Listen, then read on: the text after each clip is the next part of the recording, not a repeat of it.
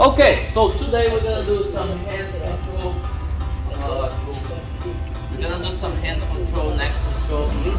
So you guys gonna learn how to break your partner's balance. Okay. First thing, you never wanna look down. You don't wanna keep his head down.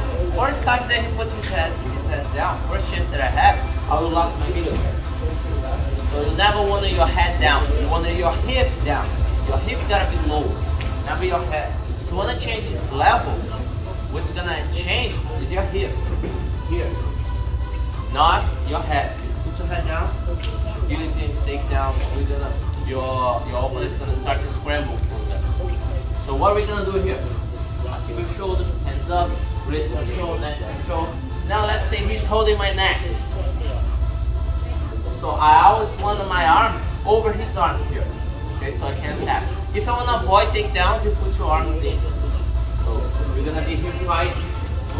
Look, I'm holding his head down. You're gonna bust it up. So that's the moment that I have the opening to attack his legs, to start this grip. So we're gonna go there, wrist, neck, we're gonna break. Now, let's say he's going to avoid the takedown with his arms in. So I'm gonna use this momentum to trap his hand with my head and my shoulder. I will shuffle out and take it off his hand from my neck right here, holding his wrist. Okay, I use the momentum, bump my shoulder, and bring his wrist to my hand. Here, I'm gonna put his arm under my arm.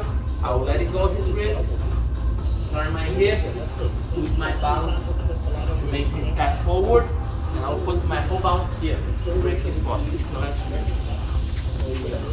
So now I can kick to take him down, or I can start my takedown, my single leg, go to the back, and start to attack the guillotine. Because if I'm here and I'm broke, I can go for guillotine.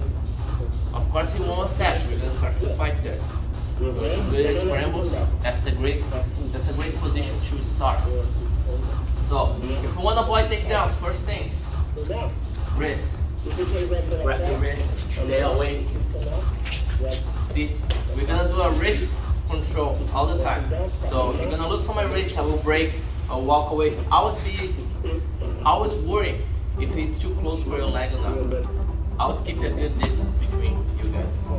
So on the neck, you're gonna hold my neck, kick, go for the takedown.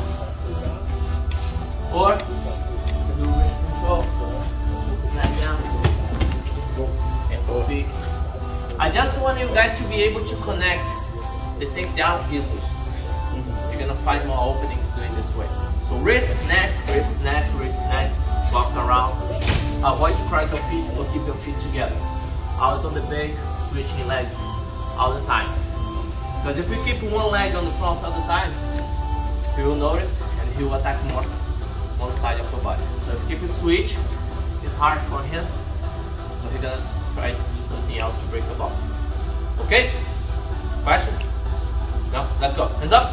1, 2. Fight it out.